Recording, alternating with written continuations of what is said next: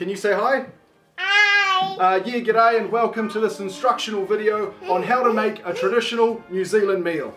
Now, I'm not talking about lamb chops, hangi or boil up. I'm not talking about a pie and a Coke. I'm talking about the one meal that can pull this country through a long winter.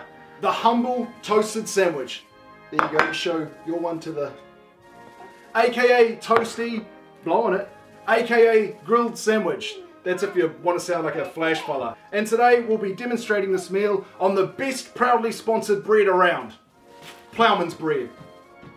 Right, so for Nala today we've got the traditional little triangle toasty maker, and for me we got Big Bertha. You ready? High five.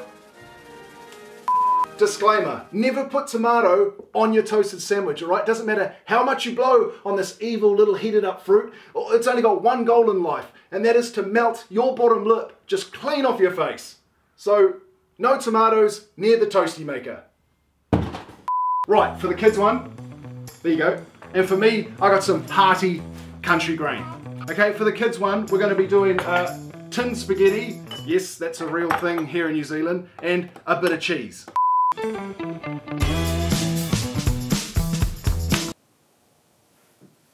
Kids one, done. Daddy. Yeah? Hot. Yeah, it is hot, you're going to have to blow on it, okay?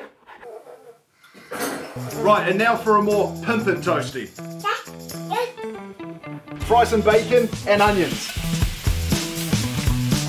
With the back of a spoon, what you do is you make a bit of a swimming pool in the middle of your bread. Just gently press it down. Grab an egg, crack the egg.